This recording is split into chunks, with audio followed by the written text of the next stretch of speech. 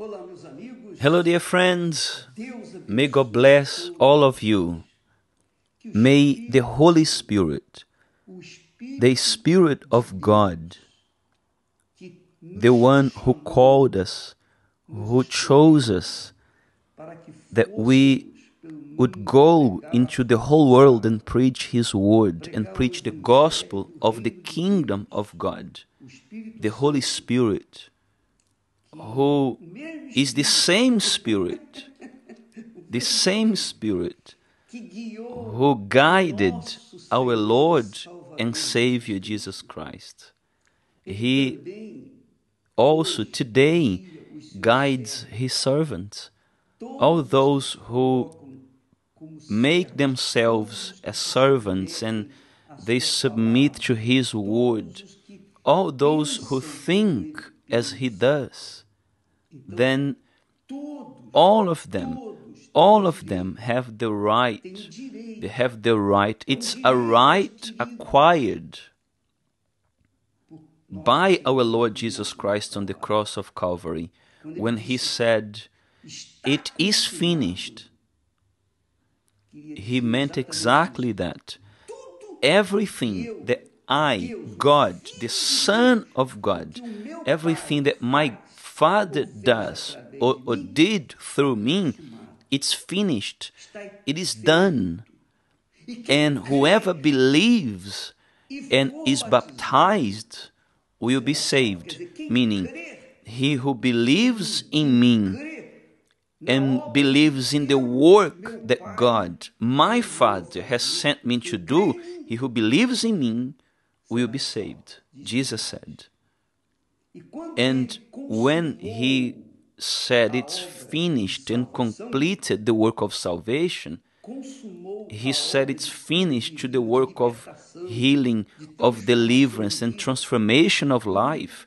When He said it's finished to the work of restoration, then He died, was buried, and in the third day resurrected. And right after having resurrected, He went to His disciples, to His followers, those who believed in Him, those who believed and those who believe in Him. He went to them and said, "Go throughout the whole world and preach the gospel to every creature." Go through the whole world, preach the gospel to every creature. Every creature. He who believes, obviously, he who believes and is baptized will be saved. But he who does not believe will be condemned. By the way, is already condemned. Those who don't believe, they are already condemned by themselves. They are condemned by themselves, condemned by their doubts, their fears, by their disgraceful ways. They've been condemned. However, when the person hears the word of the kingdom of God, as one day I did, and I believed, and I was baptized, then I was saved. And then the Holy Spirit came to possess us and to continue through us the work that He, Jesus, did there on Calvary. Not only myself, obviously, but all those who believe. And I am one of these people, one of those who believed. So if you believe in the Lord Jesus as your only Lord and Savior, if you believe that He is the Son of the living God, if you believe that He is the only Savior, the only one who redeems our soul from hell, and you are baptized, it's not enough to believe. you have to also be baptized. Otherwise, Jesus wouldn't have said that he who believes and is baptized will be saved. He could have said simply, he who believes will be saved. No, he said, he who believes and is baptized will be saved. So, it's a habit in people, unfortunately. It's a habit majority of people have, which is to believe in Jesus just for the sake of receiving the blessings, the material blessings, divine healing, deliverance, prosperity, good health, a new life, and so on, a new lifestyle. So they believe in order to be blessed, but they don't believe to the point of dying in order to do the will of the Lord Jesus. They don't believe in order to become a witness of His here on earth. Because to be a witness of Jesus just because you received a blessing or healing is not enough. We have the example of the 10 leprous men. All of them had faith to be healed. They were healed. But just one came back. The other ones went their way to live their life. Meaning, those 9 lepers believed enough to be healed, but they didn't believe to surrender and sacrifice their life for their faith, for their belief in Jesus. Only one came back. And this has been happening a lot, all over the world and throughout the generations. Therefore, dear friend, it's not enough to just believe in Jesus. You have to be baptized. It's like the belief. Our belief in Jesus is not the trivial love that we see in this world. Oh, I love you. Oh, yeah, I love you too. So let's get married. No, we don't have to get married. We don't have to be committed to one another. Let's just be together. Let's just live and see how things will go.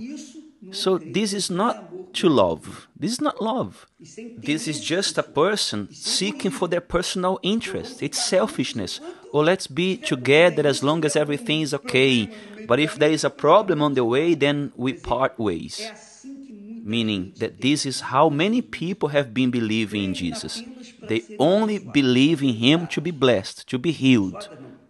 Not really blessed, but to be healed, delivered. Because blessed is only when the person receives the Holy Spirit. As long as they don't receive Him, they are not blessed. They may have been delivered, healed from this and that, and prospered and so on, but as long as they don't have the Holy Spirit, they were not blessed. Because when a person believes in the Lord Jesus and is committed to Him, they commit themselves to Him. They make a covenant with Him. They marry Him. They make a covenant with Him, a pact with Him. Then things change, because then they receive the Holy Spirit, and obviously they become a living witness of the Lord Jesus here on earth. Because you don't see Jesus, you don't touch Him, you don't feel Him. I don't see Jesus, I don't feel Him or touch Him, but I am sure that my Lord is with me. And my words, when we speak the words from God, when we preach the word of God, in the Spirit, in the Holy Spirit, then these words touch deep down in the soul of those who have ears to hear. And therefore, these words make the difference. My dear friends, it's not enough to believe. You have to be baptized as well. Because a belief without sacrifice has no value at all. It becomes fanaticism. It's just an emotion. It's from the heart. It's a feeling. It's just emotion. It's cheap talk. It's useless. That's the reality. But when a person truly believes and they get baptized, they want to get baptized, I want to die for this world, then they are making a commitment to the one, with the one who commanded us to baptize those who believe in him. That's the faith. So many people who are watching us right now, I'm sure the Holy Spirit reveals me that right now, many people who are watching me over the internet are people who are watching us for a very long time. They like the word, they like the message, they like the idea, the thoughts that we pass on to them. However, they do not want to commit themselves to the author of these words. They do not want to commit themselves to the one who gave life. And if they do not want to make a commitment to the one who spoke, who promised, who said these words, the Lord Jesus, it's because they don't believe in him. Because if they did, they would then embrace this faith in a practical way. They would die for the world to live for him. This is the faith, dear friend. Whether a person likes it or not, it's not a problem. This is the word. Go into the whole world and preach the gospel to every creature. That's what we are trying to do. All the work of the Universal Church of the Kingdom of God is fundamented upon this faith. Go into all the world, preaching the gospel to every creature. And when the person believes in the gospel is what shows the birth of Christ through the Holy Spirit, the life of Jesus through the Holy Spirit, his direction through the Holy Spirit, the death and resurrection of Jesus. And then the Holy Spirit comes and makes those people who believe and are baptized to be witnesses of his Son here on earth. And this way, the gospel will be passed on from generation to generation. And it's been passing on throughout the millenniums to those who believe. But who believes? These are those who are baptized. Did you understand, dear friend? He who believes and is baptized will be saved. But he who does not believe, Jesus adds, these are the words of Jesus, but he who does not believe will be condemned. And each one has to decide their life for themselves. May God bless you then and make you understand the purpose, make you understand his plan for you, because God does not want for you or me a mediocre life in this world that is filthy and disgraced. No, he wants an abundant and eternal life with him. Eternal, meaning that it's never going to end. There will be no old age, diseases, no sadness, not even memory of what we've lived here in this world. This is too strong. This is too strong. And when we are there with him, that he will come to take us, and this will happen soon because we are seeing all the signs. Once we are there, we will have no memory of what we lived down here. No way. We won't remember our parents, children, husband, wife, family. We will remember nobody. There will be joy and the eternity of joy and pleasure in the presence of the Almighty. May God bless you all then in this faith, so that all those who believe may be blessed in the name of the Lord Jesus Christ, in deed and in truth. I will see you tomorrow, and may God bless. Soon I will be here working, fighting for the souls here in our beloved Argentina. May God bless all the people from Argentina and everyone who has believed and opened their heart for our Lord Jesus Christ, for the gospel of our Lord Jesus Christ. May God bless you then once again, in the name of Jesus, and I'll see you tomorrow. Amen.